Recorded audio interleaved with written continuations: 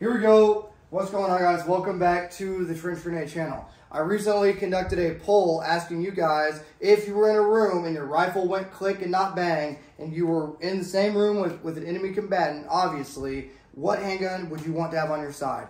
Spoiler alert, guess what gun they chose? The Glock 19 or the Glock 17, because it's the freaking best. Guys, I'm going to talk to you about why it's the best, because I've been seeing a resurgence and people trying to figure out, okay, the staccatos aren't drop safe, the staccatos are expensive, their favorite gun isn't holding up, and they just want to convince themselves or reassure themselves why.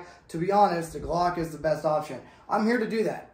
I'm going to be the voice of reason, okay, for both of us. That way we can just go ahead and continue carrying our Glock pistols for the rest of our lives and not have to worry about why it's the best or whatever. I'm just going to let you know why it's the freaking best.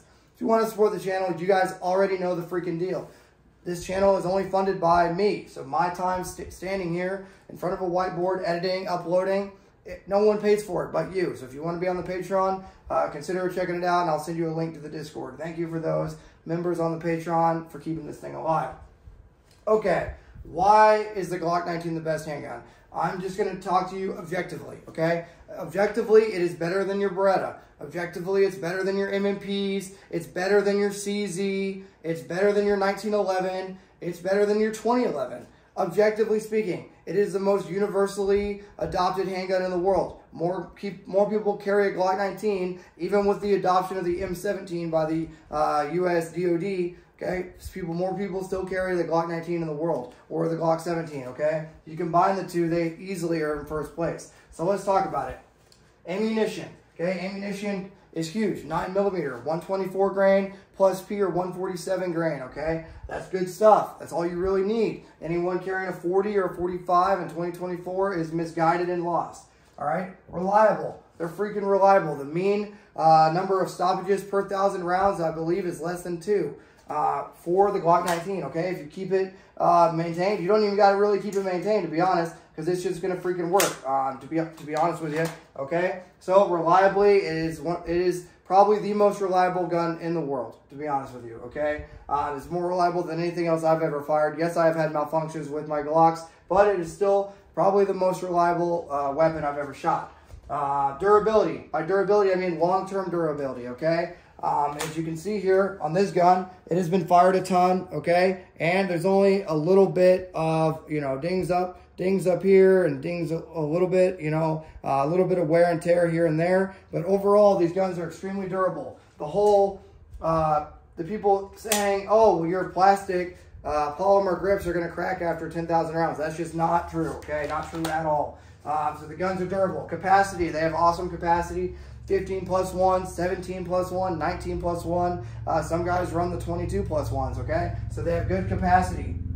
Probably one of the best guns for capacity, but obviously you can get other ones, but that comes into magazine interchangeability, all right? Accurate, the guns are accurate. The Gen 3s were already really accurate, okay? Most guys could not outshoot a Gen 3. Almost nobody can outshoot a Gen 5 Glock 19, all right? That's just the reality of the situation. If you bump it up to a Glock 17 or then you just have a better sight radius if you're not running a red dot for some reason, okay? So universal. The guns are universal. What I mean by that is you can pretty much go anywhere in the United States and be like, hey, dude, do you have a holster? Do you have magazines? Do you have extra parts for my Glock, right? It's just universally accepted. The track record, don't really have to speak too much on that, okay? Ranger bat. Carried them for a lot of years. When I was in the 173rd, we got Glock 17 Gen 2s for a lot of the shooting. Shout out to 173rd. We got Glock 17 Gen 2s, right? Old school, man. They were horrible. But guess what? They ran great. By horrible, I mean they looked horrible, to be honest with you. Okay? But the track record is there. The weight. Someone will post down below, I think 23 ounces or something like that. The weight, okay? They're super lightweight. Parts. The parts... There's a certain recommended for some of the springs when you should replace parts. Guys, just keep up with it. If you give it to Glock, they'll replace anything for free. It's really easy to change any of the springs out, right? Most of you guys aren't shooting the guns enough to even have that issue, okay? We're talking 10,000 rounds or more. Holsters, easy. There's a million options for holsters. Upkeep, well, I just talked about that a little bit. Really easy to maintain for weapons maintenance. It takes literally 10 minutes. After running 5,000 rounds through the gun, it takes 10 minutes, you know, for upkeep. Cost, what, $550? You can get used ones for $400, right? Gen 3s, probably even cheaper. There's no reason. Guys, there's no reason to not run the Glock. This is going to be a reminder that, yes, the Glock 19 is the best handgun in the world. Gen 3 or Gen 5, you decide which one you want. Pick it, run with it. Don't mess with it. Don't mess with the trigger. Don't put a Glock performance trigger because they suck. Don't put anything weird. Just run the gun, okay? Either run some good Trijicon, night sights on there, metal sights, and that's, you know, that's the only complaint is they come with plastic sights, or run a red dot like most people are running, okay? But in summary, guys, and I do use an NSR tactical inside the waistband holster or a T-Rex arms.